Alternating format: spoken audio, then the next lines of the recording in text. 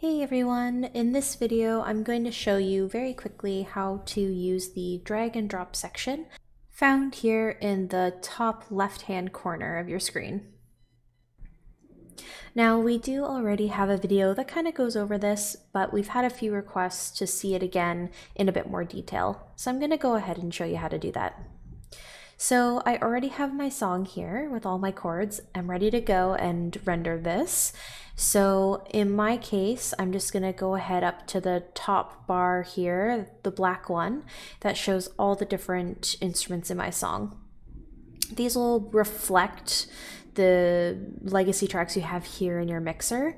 So if you see that the names are different for your song compared to what's in this demonstration, that's perfectly normal. I want to use the master section here, and because I want all of the tracks together as one file for dragging and dropping into my DAW.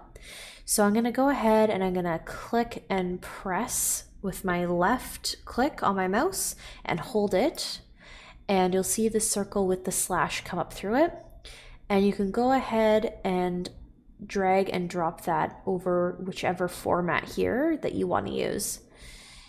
I want my file to be a WAV file when it's done rendering, so I'm just going to go ahead and release my hold on the left click over top of the WAV section. So this will turn orange when it's processing your request, and you'll see that light up there on your screen telling you the progress. And when it's done in the top left, you'll see that that section you dropped it into will now be green. That means that your song is rendered and ready to be dragged into your DAW of choice. So something to keep in mind as you left click and hold again, just like you did before without releasing, is that not every DAW is going to have drag and drop as something it accepts.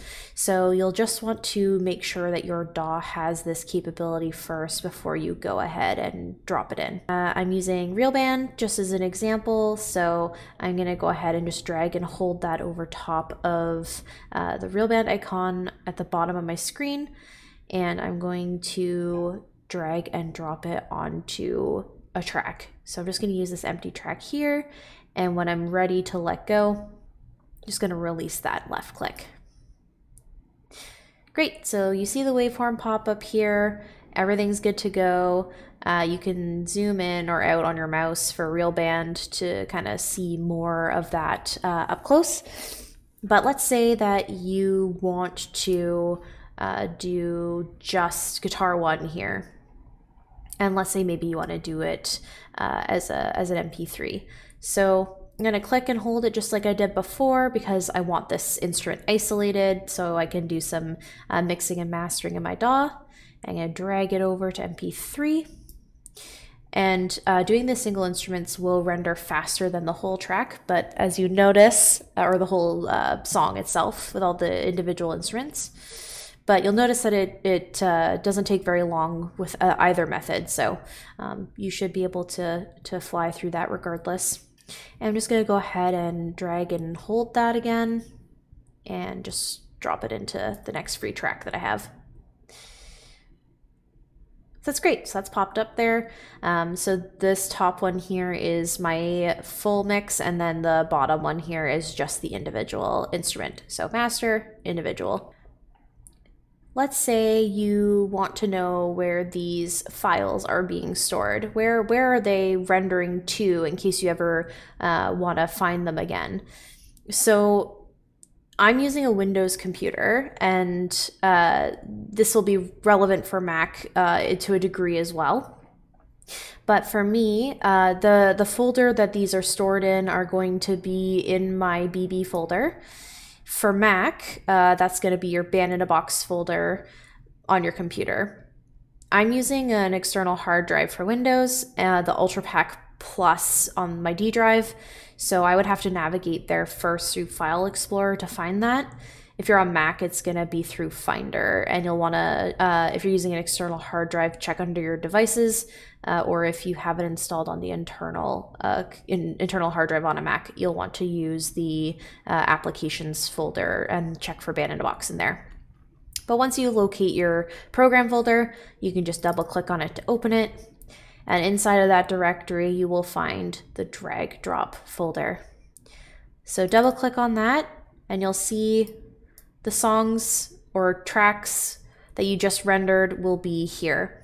So this was the first one that I did. That was the master here, and this one is the most recent one, which is the just the guitar that I rendered.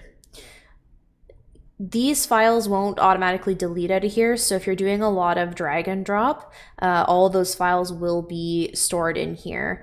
So if you want to free up some space because the drive that you have the program installed to, if you just want to delete those, if you don't need them anymore, let's say you've finished with the project and you don't want those raw files anymore, or you just want to move them to a different location, you can completely do that. That's perfectly safe. And once you've made your copies, if you still need them, you can just go ahead and delete them when you no longer need them. It's not going to harm your program to do that at all. So there's absolutely no worries there. And that's pretty much the rundown of the drag and drop feature.